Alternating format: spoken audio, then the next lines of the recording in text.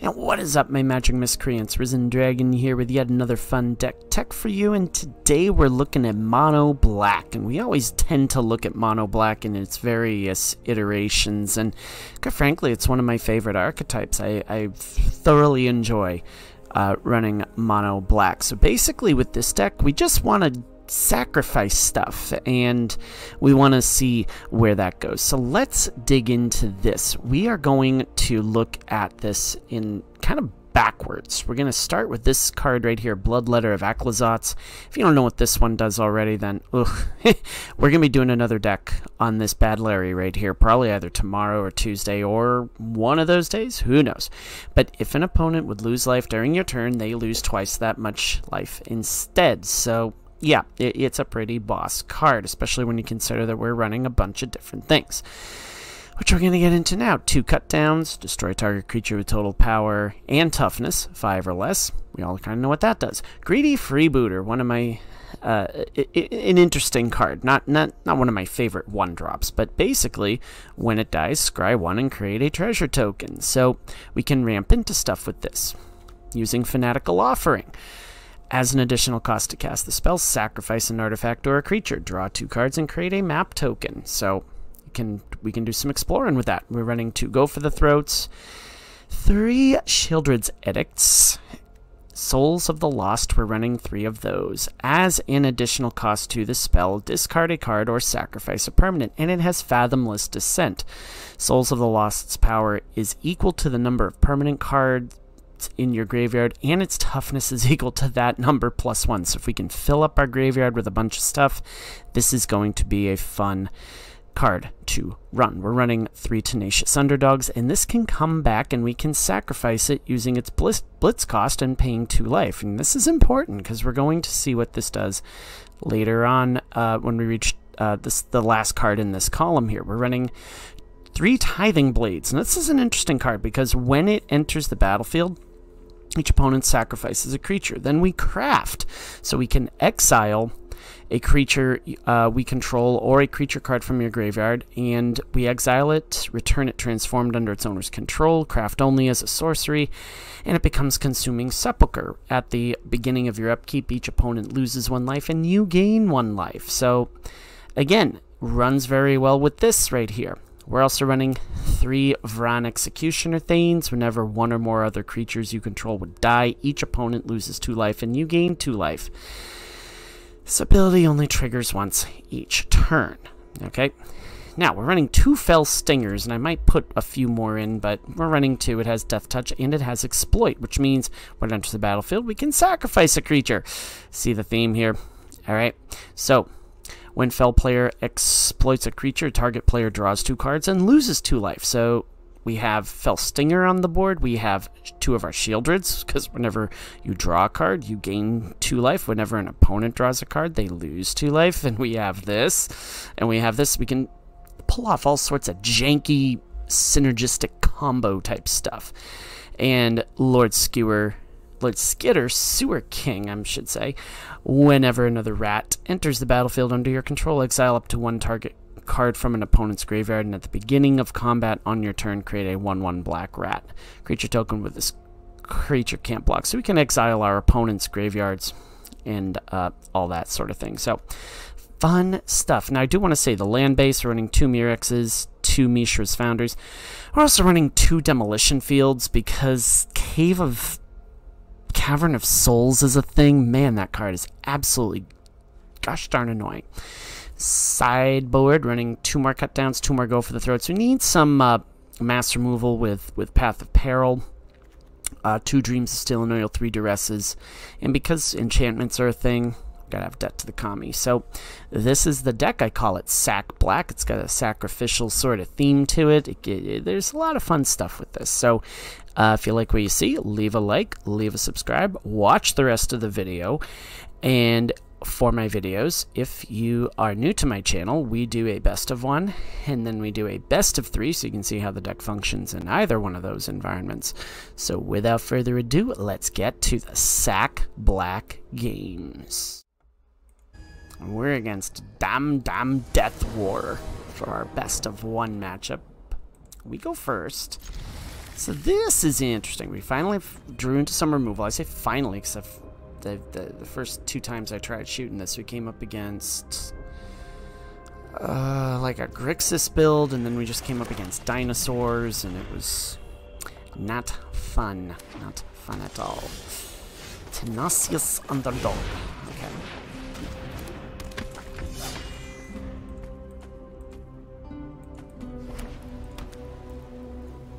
You lay down arms for me?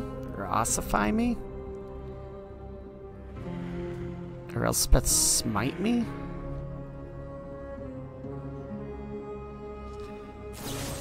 Yeah, okay. That's fine. So it's kind of control. Alright. You know what? I think we're just going to draw a card. Because I want to try to find some land here. And of course, I keep a 2-land hand, and that's what happens. Fun. Well, guess what? That's not gonna fly. It doesn't matter. Each opponent sacrifices a creature. Not just the one. I can't target, but Sarah Paragon. You will die too.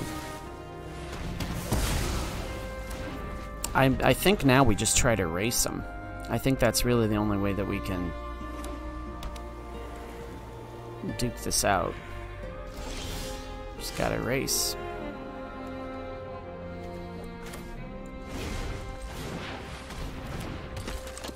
If you have a faithful absence, please show me.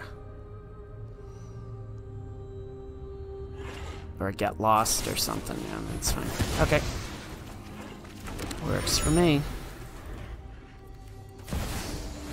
Elish Norn. Yeah, you're fun. Cool, you don't have another thing? Great. Sack it. Thanks.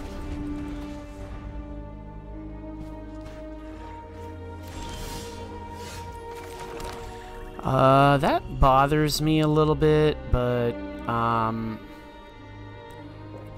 think we do this. I think we do this. Let's sack a permanent. As much as I hate to give that away, I do think I have to do that.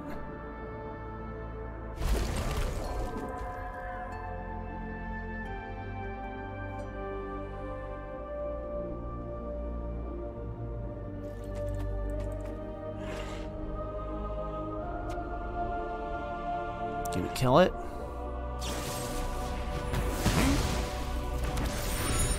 I mean, it makes that guy even that much bigger.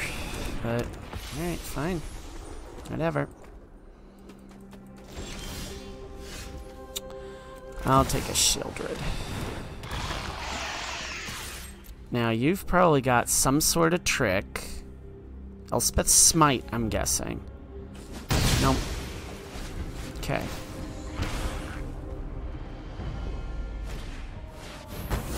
Populate. How fun are you? And I'm guessing you also... No. Alright, cool. Let's go with this. We'll discard a card. I think Fanatical Offering can go. No. I'm leaving that as such. Because if they're playing all this fancy schmancy master removal stuff, then I'm not gonna do that. I will draw a card. Cool.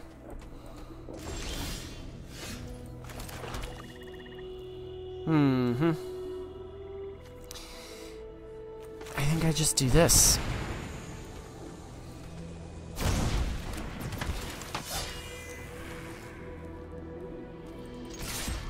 You're probably gonna Elspeth Smite me or destroy attacking creature. Another Fateful Absence. You had all of them.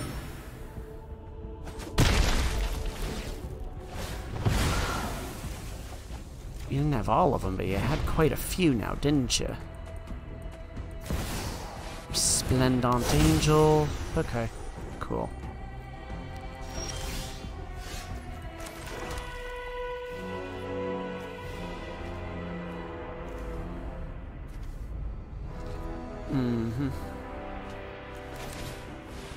Thane.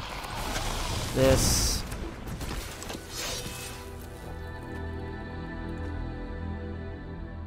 Either way, it dies. Okay. They lose some life. Draw a card. Cool. Sarah Paragon. Oh, yeah. All that's coming back now, isn't it? All of that is coming back. Great.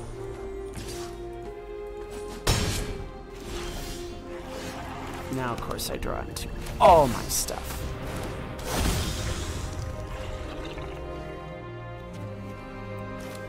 Not gonna do that at the moment. Yeah, we're just gonna discard a card because that is just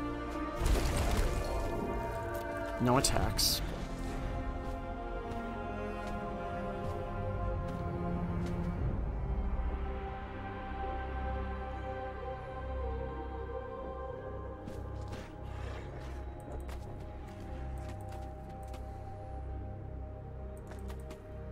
It's like mono white angels? Like, is that what I'm looking at here? Huh.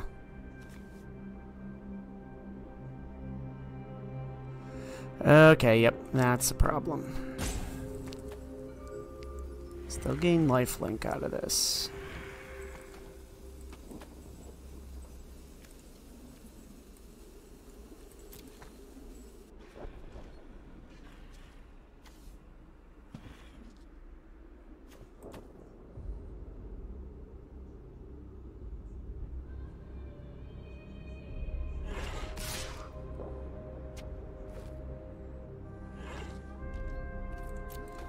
And you'll pump that up. Yep.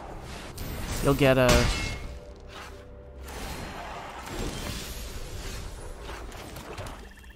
This could get interesting. Watch me do this.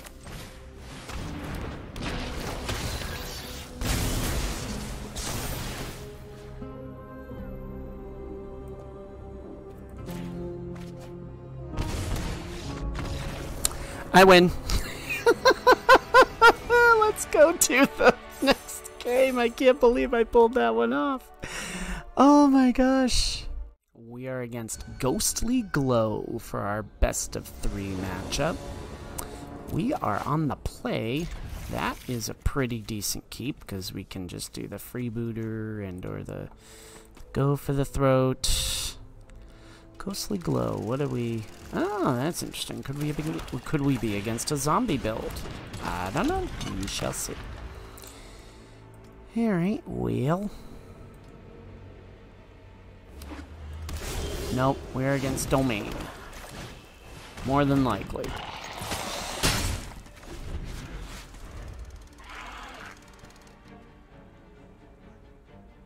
Mm-hmm. Or are we just against straight up Esper?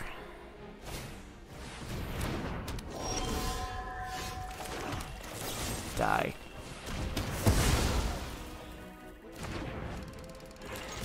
That's an interesting card. I haven't seen that one yet. It's been a while since I've seen that one, so we could be against a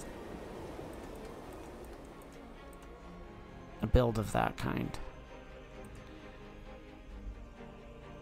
I'll probably take out my Vron. That's okay. Yeah, oh, borrow time. Okay, cool. Oh, things are about to get messy. Maybe. We'll see.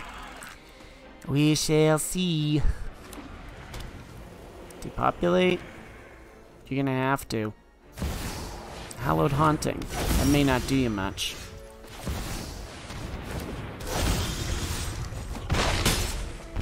You're losing a ton of life.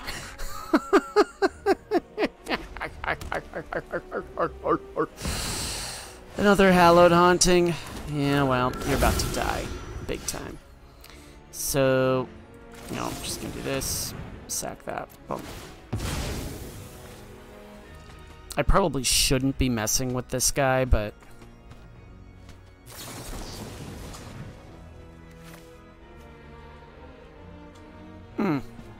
Fun. Oh wait, whoops. Oh well. I'm so used to clicking that one that... Yeah, it's all good. I still get sacked, and you're just gonna die anyway, so... Boom. Alright, cool. Let's go to the next one. Go 2 and 2 with this build, at least. Oh, nuts! I should have put in debt to the commie. Dang nabbit. Oh, well. Oh, well. I probably should have taken those. Yeah, it's all good. No. So, as you saw with the best of one, this deck can just turn. Just all of a sudden, you could be facing an incredible, insurmountable odds, and they just misstep one time and fail to take something into consideration. Like, hey, a fell stinger, you can put that effect on your opponent, and you sack it, and oh gosh, just, you saw what it did. Woo-hoo! That was fun. That was one of those moments. I might see if I can get that into like a weekly magic, best magic clips or something like that, but who knows. Off we go.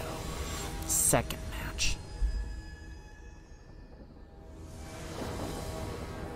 Ghostly Glow's avatar kind of looks like the lead singer of Rammstein. Just thought of that. It's my cats decide they want to fight with one another. Got a lot of interesting decks coming your way. This one's good, but I just... no. This one's better. Freebooter into the Tenacious Underdog. At its core, this deck is pretty much just an aggro deck.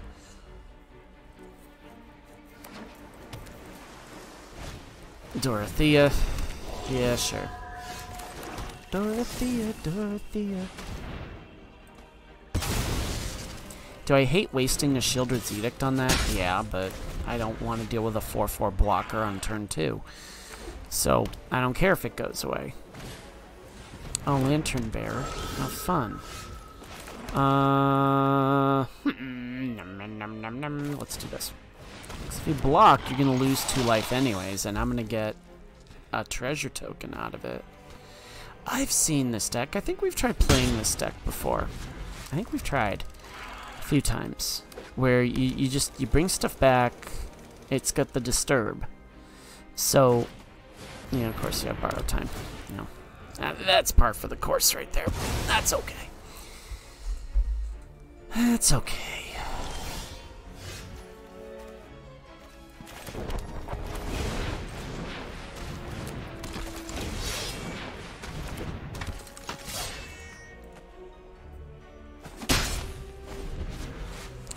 Alright, well, we'll see what happens here.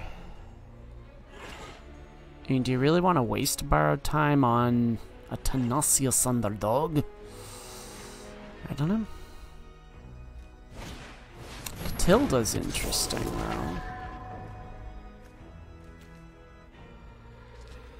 Spirits and/or enchantments. Okay, it's a spirit build. Got it. Alright. Cool. Your life just got a whole lot more miserable there, kiddo.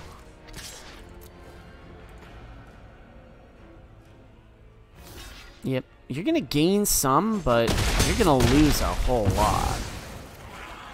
Maybe not as much as I thought, but that's okay. Catilda, what does that do? Lifelink, protection from vampires. Oh, that's not fun. Because that is a vampire. Oh, this is gonna get fun. I hope I get into a mass removal of some sort. Yeah, you'll gain life, but you're about to lose a whole heck of a lot.